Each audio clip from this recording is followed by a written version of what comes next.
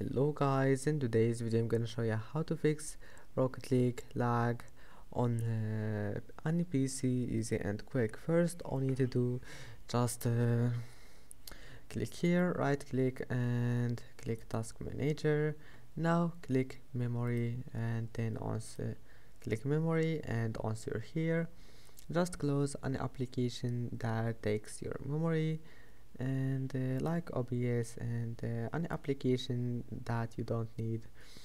And after that click here, right click, NVIDIA control panel, and then just wait, and that's it. Now click use my preference and move it to performance, and then click apply, and that's it, and go back. And after that just try again, and I hope that can help you. And that's it for today's video. Don't forget to like and don't forget to subscribe, and thank you for watching this video until the end, and see you in the next video.